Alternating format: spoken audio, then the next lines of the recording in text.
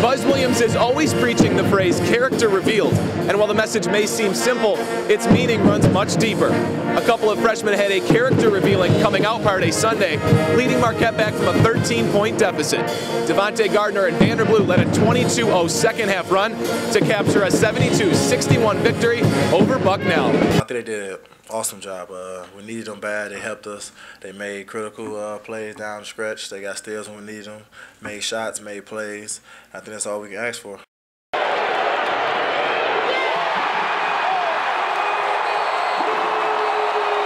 Davante has a lot of that in him too.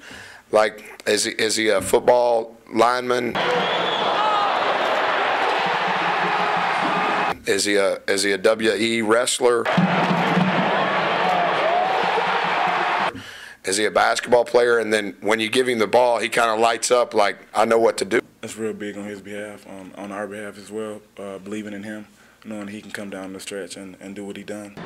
After the win, Williams pointed out the obvious. This team is inexperienced, but said the comeback effort was fueled by his group being in a new place after 20 minutes of play.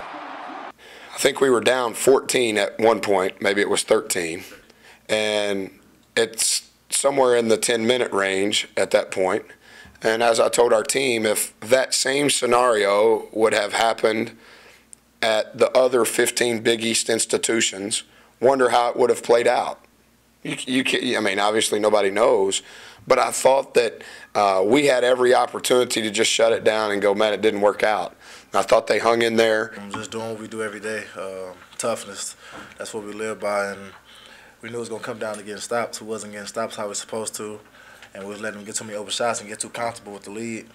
And we knew we had to fight back, and that's what we did. Trailing 57-45 at the 10:15 mark, Jay Crowder said he called a meeting with the bigs. The message? We've got to get every board. Bucknell didn't score again until the game was well out of reach. 9 minutes later. Sunday, this inexperienced group gained a notch on their belt. Reporting from the Bradley Center, Galli, MUTV Sports.